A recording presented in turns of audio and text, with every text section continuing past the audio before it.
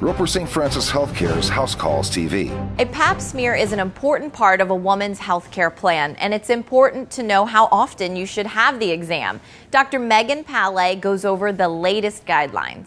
Pap smears, I think, used to start at age 18. Now, Pap smears are starting at age 21, no matter what. And if you're between ages 21 to 30, it's just a Pap smear every 3 years, unless anything comes back abnormal. And then after age 30, it's a Pap smear with HPV co-testing every 5 years after that, stopping at age 65. The Pap smear is designed to find changes in the cells that could indicate the developing presence of cervical cancer. Early detection makes a huge difference in terms of treatment. And there's usually a spectrum from very low grade to high grade to precancer to cancer. And if you have a low grade Pap smear, a lot of times what we'll just say is come back in a year. Your body usually clears those abnormal cells on its own, and you'll just need routine screening from that point. And often, cervical cancer has no other symptoms in its early stages. It's actually very silent, and that's the reason why I think it's so important that women do visit their OBGYNs every year. Even if they know they don't need a Pap smear for another 3 years, we still do a visual exam. For more information, call 402-CARE, and for more House Calls TV, visit us online